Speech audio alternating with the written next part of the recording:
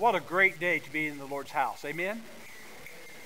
No better place to be than in God's house. Now, we are having some people leave us, so don't worry about that. Just because they're leaving doesn't mean you can leave, okay? You have to hang in with us until the end of our time of worship. I'm excited about this new step that we're taking in ministry. Our Kids Connect has been running anywhere from 17 to about 22, 23, and all the way from kindergarten kids to sixth graders, and we've had a lot of problems in there, and so we felt like we could get the older children out and have their own class, and so we're trying that today. And not only are we having Isaac in there today, but Pastor Cooper is going to be in there today kicking this off, and so that's a wonderful time. It's the first of the year, and here at the first of the year we're starting another series of messages. This series of messages is going to focus on underdogs of the faith, and we're going to be looking at one of those this morning. Now, you will immediately think, well, Jeremiah is not an underdog. He was an underdog. In fact, folks, we're going to be looking at some great men in the Old Testament, and you're going to think, well, these are not underdogs, but you know, we only focus upon their victorious life. You know, we see the mountaintops. Today we're going to be looking at Jeremiah and one of his experiences when God spoke to him. Next week, Pastor Cooper is going to be speaking about Abraham. We don't think of Abraham as being an underdog, you know, the father of the nation of Israel. But folks, Abraham was not always a man of faith. And we're going to see that next week.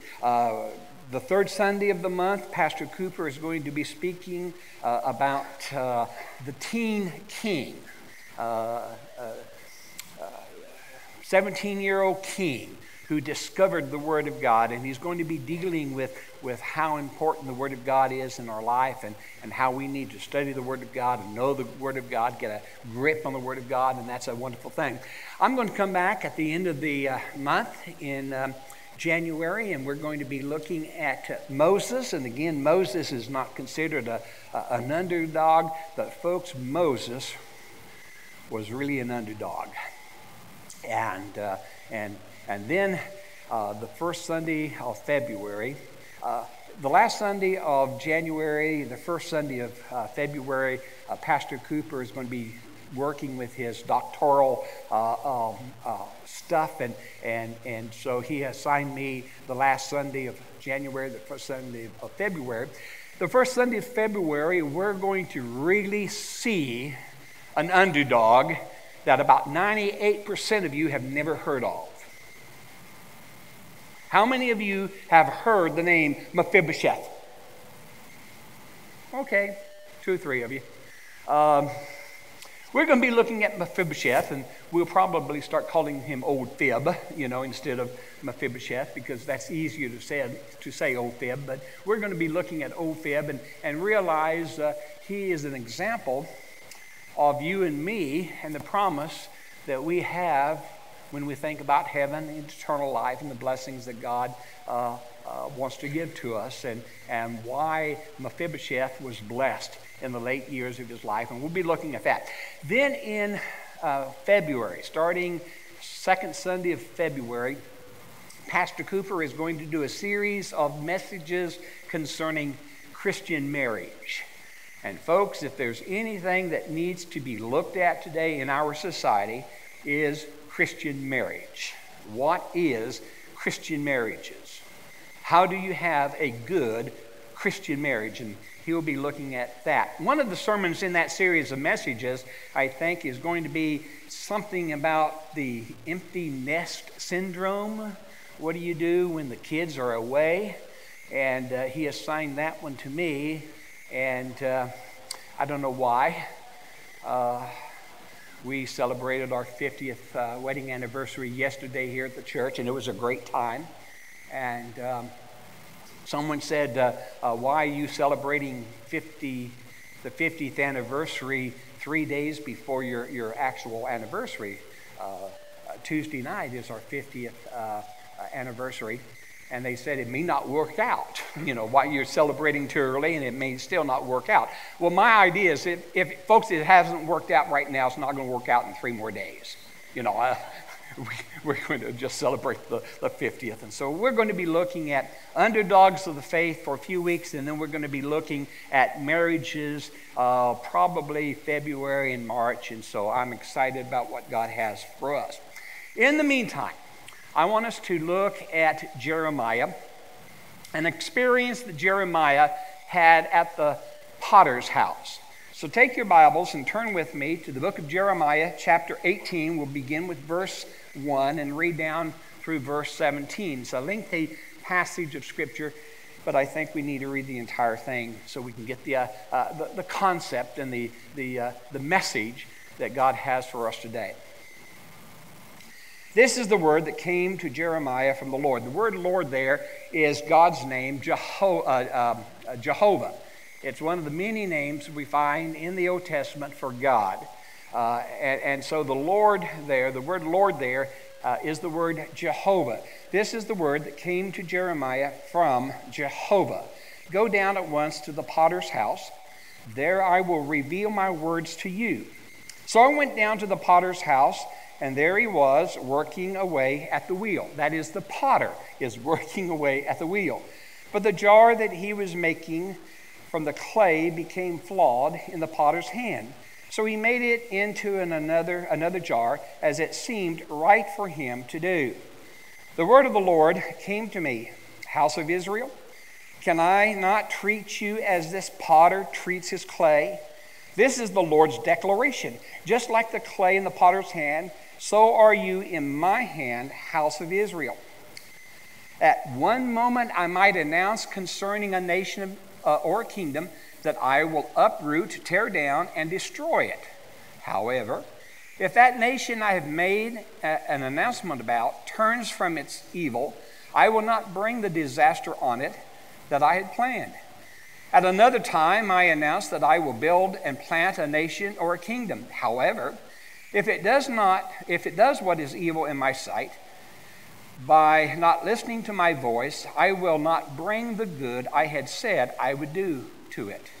So now say to the men of Judah and to the residents of Jerusalem, this is what the Lord says.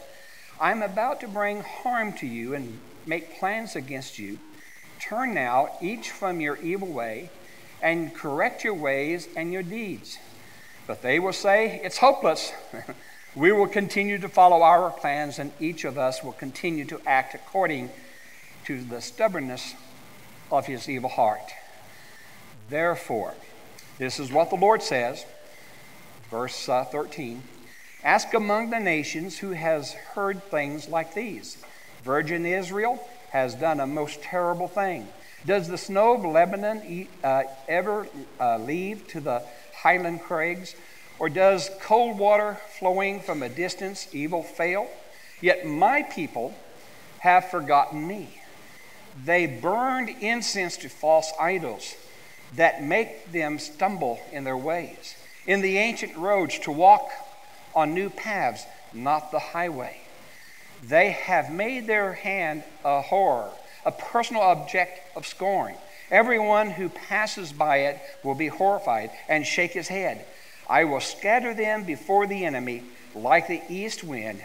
I will show them my back and not my face, or on the day of their calamity. May the Lord bless the reading of his word. How many of you remember an old gospel song that has the title, Have Thine Own Way, Lord, Thine Own Way? It's an old gospel song that is based upon this passage of Scripture, and it says, have thine own way, Lord, have thine own way. Thou art the potter, I am the clay. And it has become kind of an invitational hymn or a hymn of consecration, a hymn of commitment that churches would sing at the close of a worship service, reminding us, beloved, that we are nothing more than a lump of clay in the hands of God, and that God is the master potter, and he is making and molding us into the kind of person that we need to be. And that's exactly what we find here in this 18th chapter of Jeremiah. As Jeremiah was told to go down there to the potter's house and was told that he would speak to, God would speak to Jeremiah at the potter's house. Now, how many of you ever seen a potter's wheel? You know what we're talking about? I've got a video here that kind of shows a potter's wheel, and what a potter's wheel is some kind of a service. It's made out of fiberglass today, but in ancient days it was made out of a stone that was ground down, and through a series of gears and pulleys and belts connected to a foot pedal, the potter would get that wheel turning. And on that potter's wheel was a lump of clay. And he would begin to mold that clay into a vessel that would eventually end up like something like this. Now this one here is glazed and baked and really nice. This was done by a woman who was a Jewish woman and became a Christian. Mary got this, I think, at a Men's Wives Retreat. Another vessel would be something a little bit more simple and plain like this. But there are three things that are very vital, folks, for a vessel to be formed by a potter. The very first thing is that the potter had to have some kind of an idea of what it's going to look like. There was a purpose. Before the potter would begin working with the clay, he knew what he wanted to make. He knew that his vessel was going to look something like this, or something like this, or maybe even a small little plate, or maybe even a great big huge jar that would hold 5 gallons of water or 4 gallons of grain. And so the potter had to have some kind of a purpose, some kind of an idea of what he was going to make. Now, second thing that we notice about a potter's house is that the clay had to be pliable. Notice how that potter formed that clay, and that clay kind of grew and enlarged. Okay, it had to be the right consistency of clay and water, because the clay had to be pliable. It had to be formed into the vessel that the potter had designed. Now, the third thing a potter's had to have is the amount of clay. Folks, you could not make a jar that held 5 gallons of water if you only had that much of clay. Follow me? You would not want to have this great big lump of clay like this if you were going to make a saucer about this big around. And so the potter had to decide exactly how much clay they were going to have to make the vessel that they wanted to make. And those are 3 very important facts about the potter wheel. You had to know what you're going to do. You're going to have clay that is that can be made and formed into the vessel that you are making, and you had to have the exact amount of clay to make that vessel. You couldn't have more than what you need, nor could you have less than what you need. Now, with that in mind, go back to Jeremiah 18 and see what God said to Jeremiah. He said to Jeremiah, go down there to the potter's house, and I will show you my word. And as Jeremiah went down to the potter's house, there are several things that he noticed. First of all, Jeremiah saw a potter who had a purpose. The potter was carefully working the clay with his fingers. But he also realized that God is a divine potter. God has a design in mind. God has a purpose in mind. In fact, folks, if you look at God's Word, the Word reminds us that even in the beginning, God had a design. He planned all things. We're going to be looking at the book of Colossians in our life groups over the next few weeks. And one of the things that I get excited about Paul's writing there in Colossians is the fact that Paul says that Christ is all you need. All things were made by him, and all things were made for him, and without him nothing was made. Folks, do you realize how great this universe is? But it didn't happen by chance. It just didn't come into existence by chance. Nothing times nothing plus nothing does not equal everything. I'm not the smartest person in the world, but I understand that there has to be some kind of design. There has to be someone who's in charge. I was talking to my brother-in-law several years ago. I've moved him from being an atheist to being an agnostic. It's taken us about 40 years to get there, but we're getting there. And here a few months ago, we were having another conversation, and he was really not,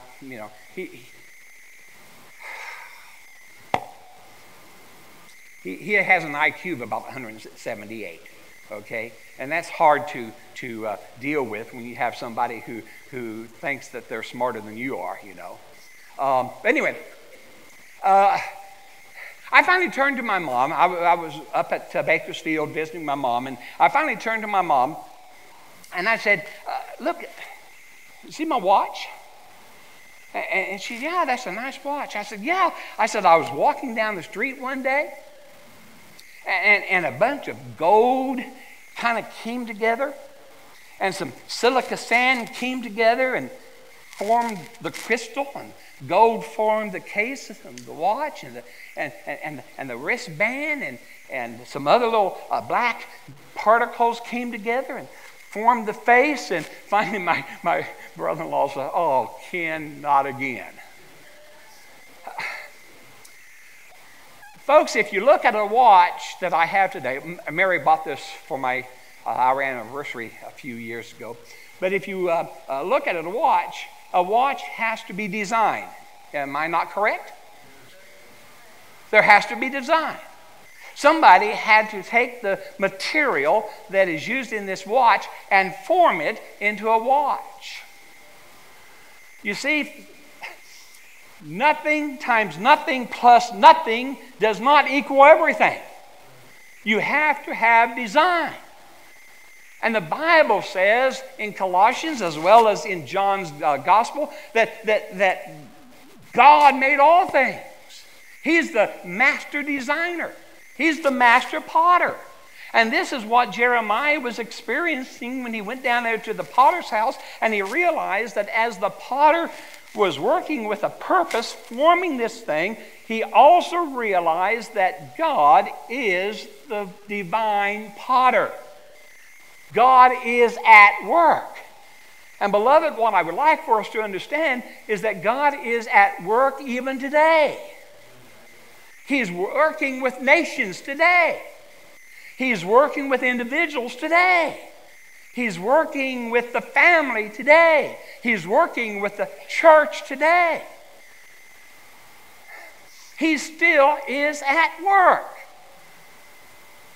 But we need to remember that God has every right not to bless those ones who are not working with Him.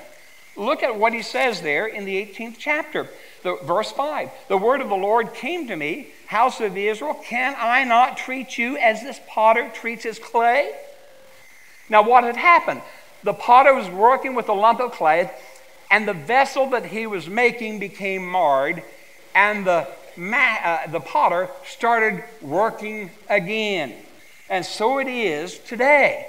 You and I need to realize that there is a possibility that we pervert the work that God is doing by not working with him. Listen, we have a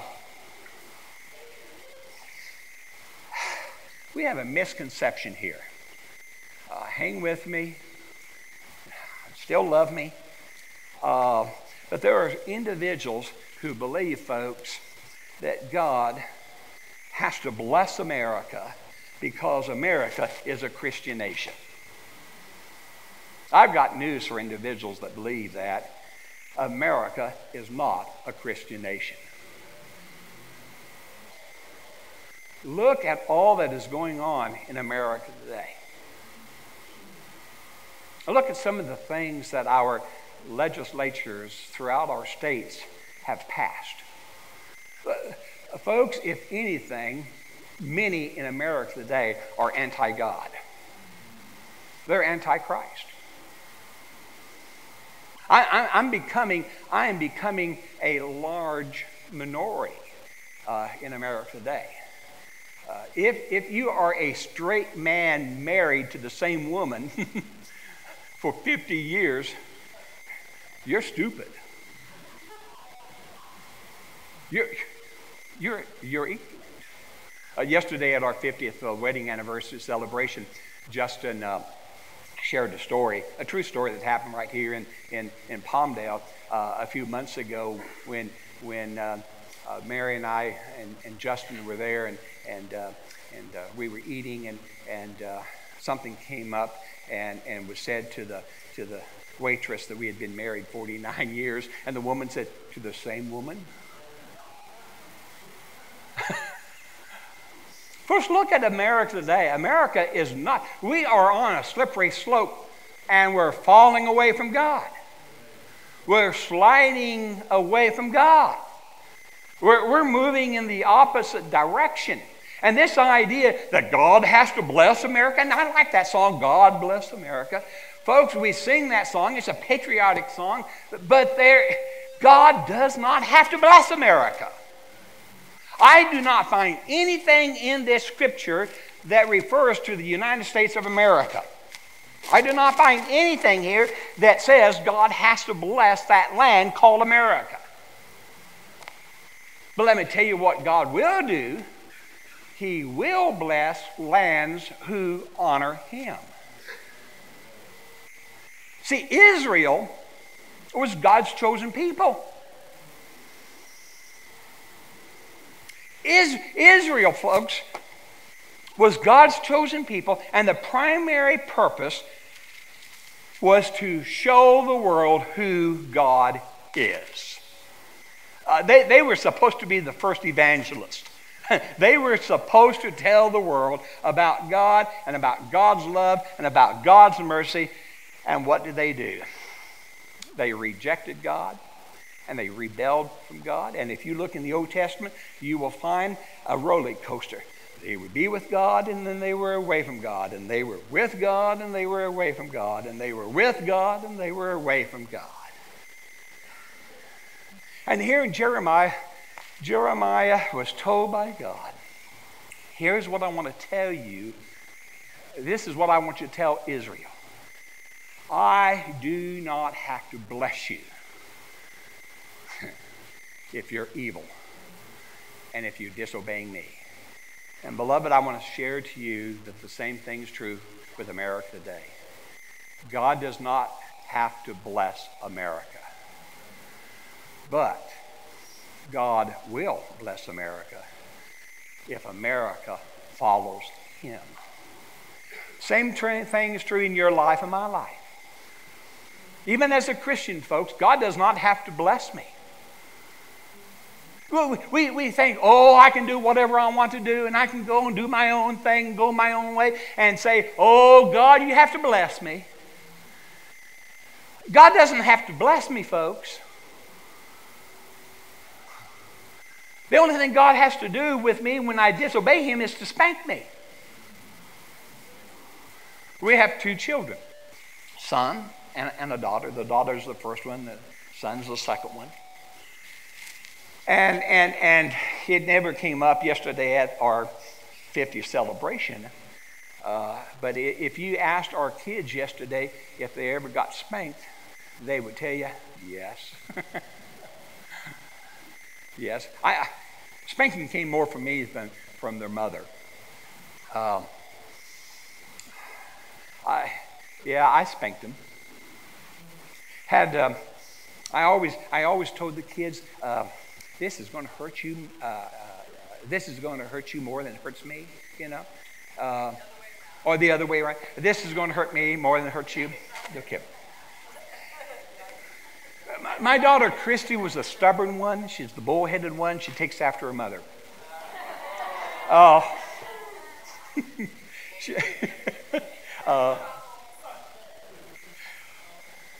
Told her to go to her room one time. I said, you're going to go, I'll be right in, and you're going to get spanked. So I went into the room, and she was still sassy. Now, she does get that from her mom. And she was still sassy. And I picked her up, and I, boom, swatted her on the bottom. Oh! She had put a book in her pants.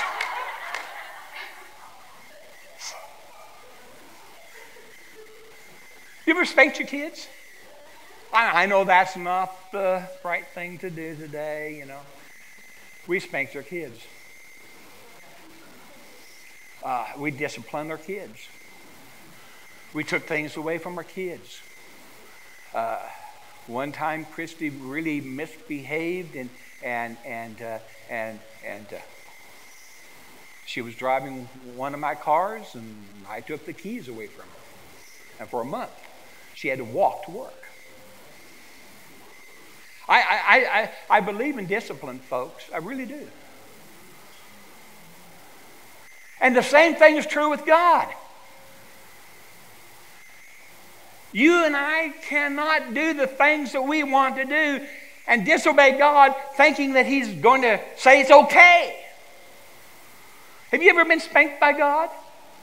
Have you ever been corrected by God? Yeah. You've been chastised. We have this idea that God has to bless us because we're His child. But folks, God does not have to bless you. If you're disobeying Him, He chastises you.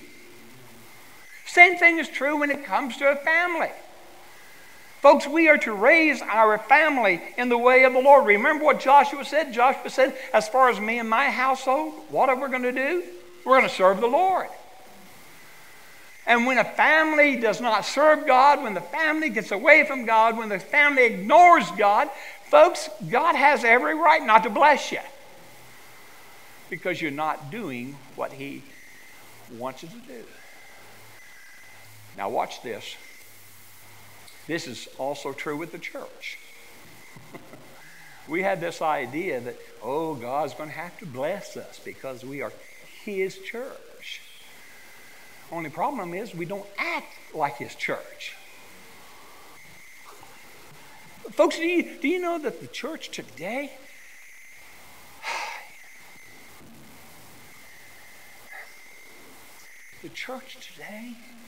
has moved away from being God's church? We've moved away from what it's all about. We get all upset when the preacher doesn't preach things our way. I have a good friend. He's my daughter-in-law's brother. Pastors at church down in 29 Palms. I'm not afraid to tell you where it's at. Palms Baptist Church in 29 Palms, California. He has a bunch of jarheads, a bunch of Marines down there. He took the church over a few years ago. They were running about 70. The last 5 weeks of 2013, they had 3 Sundays of the last 5, over 500 people. Praise God. Bunch of Marines. He's being attacked by certain individuals in the church today. Because he's told too many jokes. And he's told too many stories. And it has taken, this is their statement, it has taken us away from the Word of God. So I told him, oh, what a terrible thing. Following Jesus, who was a storyteller. Did Jesus not tell a lot of stories? Let me tell you what the kingdom of God is like, Jesus said. It's like a rich man who goes off into a foreign country, leaves his land behind. Stewards are to take care of it. They cheat him, okay? He sends back other servants. They cheat the servants. Finally, they send back, the rich man sends back his son. They kill his son. Jesus was a storyteller. And Jesus also told jokes, folks. Oh, I know you're going to be theologically telling me that when Jesus was talking about a camel going through an eye of a needle, that he was referring to a passageway in the mountains that the camels with all of their loads on their back couldn't get through. And my question to you was, who was he speaking to? He was speaking to the Pharisees, the religious leaders, and fishermen, right there by the Sea of the Galilee. And what were some of the fishermen doing? They were doing the same thing that they had to do every day. They were mending their nets. And how did they mend their nets? With a needle made out of a bone that they had drilled a hole through, and they had the cords through that needle, and they were mending their nets. I suggest to you, beloved, that Jesus said, listen, Pharisees, listen, religious leaders, it's harder for rich men to get into the kingdom of God than that camel over there to go through that eye of that needle. That's funny. And there are times that you can get your point across by telling a funny story. And so I told David Squires, I said, Brother David, don't get upset with these individuals who are upset at your preaching style. That's just the devil trying to get in there and disrupt the whole thing. Instead of praising God that they've had 500 people, 3 times in 5 weeks, they're complaining about his preaching. Let me tell you something. Personal opinion, there's no better younger preacher in the state of California, Southern Baptist Convention, than David Squires. Excellent job. Excellent preacher. But you see, we get all these things going on in the church. Folks, do you realize that the divorce rate in the church is as high as it is outside of the church? We need to come back and remember that sin is sin. And God doesn't have to bless the church if we're sinning. Here, Jeremiah receives this word from the Lord, and God says to Jeremiah, I am the master potter, the divine potter. Israel's the clay. And I have every right to throw you away. I don't have to bless you in anything that you're doing that is contrary to what I want you to do. And my suggestion to you and me today is that's just as true today in our lives. God doesn't have to bless America, folks, if America is not walking with him. God does not have to bless you and me if we're not walking with him. God does not have to bless our families if we're doing evil in our life. And God doesn't have to bless the church if we're not serving him and if he's not first in our life. But there's something else here that is so important to remember. As God spoke to Jeremiah, he saw the potter taking the marred vessel and working it into something else. And you and I need to remember, folks, that God does not throw us on the junk pile. God is a God who gives us a second chance. God is a God who allows us to make some changes, to seek His will, to seek His face, and He molds us into something else. Do you remember what James says in chapter 1, verse 9? He says, if we confess our sins, He, talking about God, is faithful to do what? To forgive us of our sins. And to what? Cleanse us from our unrighteousness.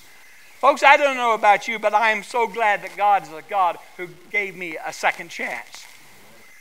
And a third chance, and a fourth chance, and a fifth chance, and a sixth chance.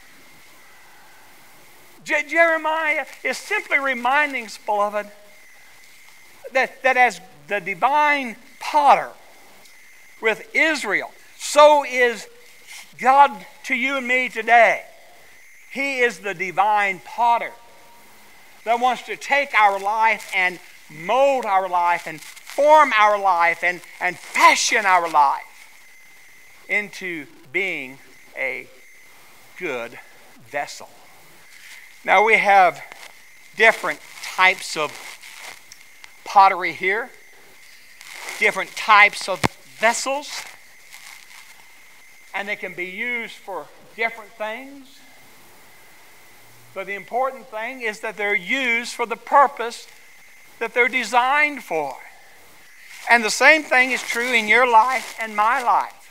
God molds us and He fashions us into the kind of vessel He wants us to be. And we need to be willing to be used for that purpose. God has gifted every believer with at least one spiritual gift. And you need to find out what that spiritual gift is and use it for His glory and for His honor. But you may be here today and you may not know who Christ is, and you may not know who God is. But God is saying to you and to me through His Word that if we confess our sin, He is faithful and just to forgive us and to cleanse us and to give us the right to be called a child of God. And if you don't know the Lord Jesus today, I challenge you to look at Him. In just a moment, we're going to sing a song of commitment. And if God is speaking to you and is saying to you, let me mold you, let me fashion you, let me create a beautiful vessel in your life, I'm going to ask you to come forward and talk with me, and I'll pray with you. You can meet with some deacons back in the back and talk with them. But my challenge to you is to not go away from God's house today without placing your faith in Christ Jesus. Christian, my challenge to you and to me is this. Make a commitment today, this first Sunday of this new year, that you will allow God to mold you and make you into the vessel that He wants you to be for His glory and for His honor. Will you do that? I challenge you to do that today.